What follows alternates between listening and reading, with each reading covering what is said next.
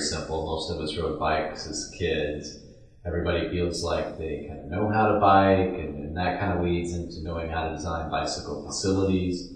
And so oftentimes they're surprised at the different design aspects that they need to learn. And so one of the things that we do in this training is we give them a little bit of taste of that.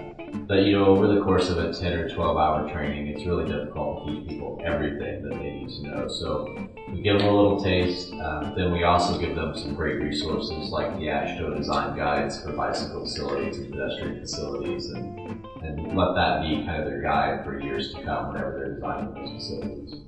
For the wheelchair portion, I try to find a portion that has sidewalk. I don't want it to be, the worst condition in town, but I try to pick something relatively downtown that, the business districts where people need to access the post office and the library and those sorts of issues.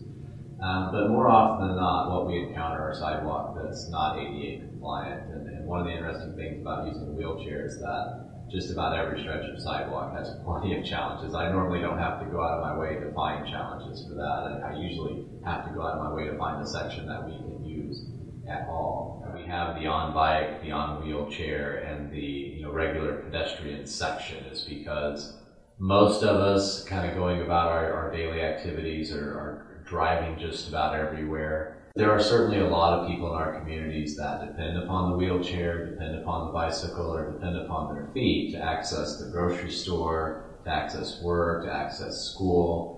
And oftentimes those are not the ideal places to walk or bike because of the way we've designed our communities over the past several decades. So just giving them that experience of them not getting to pick where they want to bike or walk, but me kind of saying, okay, you're here, make it to there. And it gives them a much more realistic view of the built environment and the things that people are facing. So that perspective, I think, is one of the key takeaways from the training. Through what I've learned, I can help create better planning and land use and regulation documents for the city of Warsaw for all that want to come and enjoy Warsaw or those that live here, no matter what their needs are.